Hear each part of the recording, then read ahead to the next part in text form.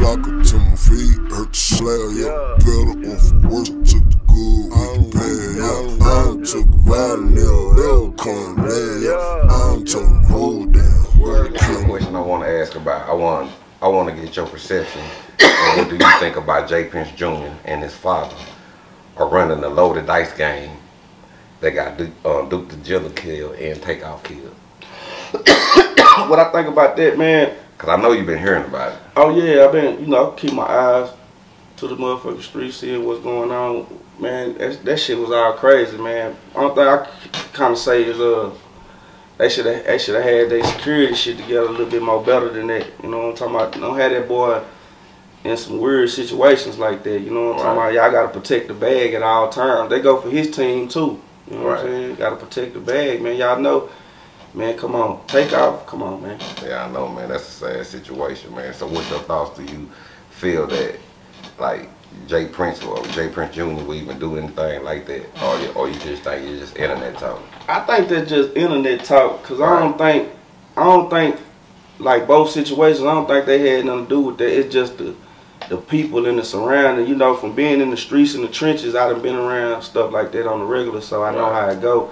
They just like, the niggas was in a bad situation. Bad situation. Yeah. Check this out. I want you to check out what Wack 100 said, man. This is very funny to me. Now, according to Wack 100, Lil Kim Fifth and another man accidentally passed the loaded dice to Duke the Jeweler. So because they passed the loaded dice to Duke the Jeweler was able to win all night and made off with a lot of money. And because they understand the mistake they made, they wanted their money back, which led to them coming back and killing Duke the Jeweler to get their money back. All entertainers, when you go to Houston, stay away from Jay Prince Jr. A whole play going on. Here go the play right here. The play is a loaded dice. Now I'm gonna talk about something. Let me see if y'all catch up with them. Y'all catch up with them. I always got something crazy to say. The entertainer invites him in, act like he's covering for him, hanging out, everything is cool. Let's go here, let's go there, let's go here, let's go there. He introduces the dice game. He got three right, who rotate the dice. Now these dice is loaded. Tell me it's a Wolf, Big Caprice, and watch this, and Little Cam are the loaded dice all three. Yeah. You know what I'm saying? Right? I mean, he said what?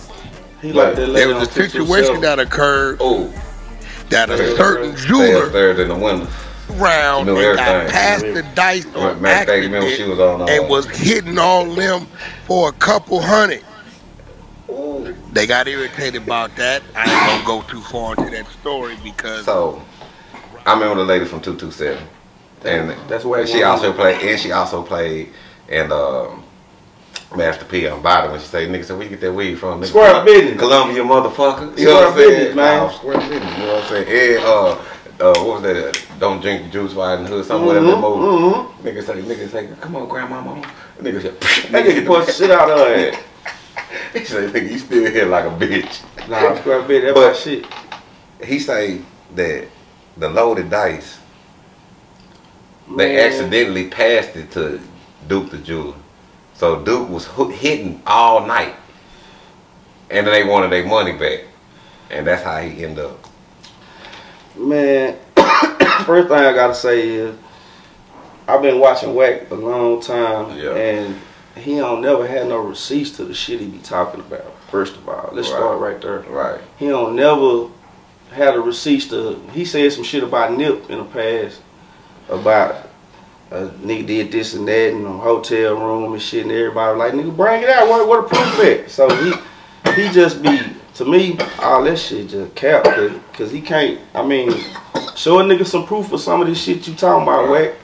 Why you always screaming on Piru and shit? Nigga get tired of hearing it. Say, nah, I be listening to him. You know what I'm saying? But I be thinking Wack be getting information from other people online as well too. He do. You know what I'm saying? Because there be other people already done been talked about it. gonna put it out there, and then he just take the story and put them together which way this goes. This right here. It tastes like some yum yums, you know what I'm saying? Yeah. Got me bring some tears, you know what I'm saying? Well, yeah, you know what I'm saying? Bring some tears to the nigga, you know what I'm saying? Yeah, that's how you know a nigga getting pulled through. You know what I'm saying? Nigga roll up, get lit, bitch, you know what I'm saying? So, and I'm glad you brought it up when he talked about Nipsey, because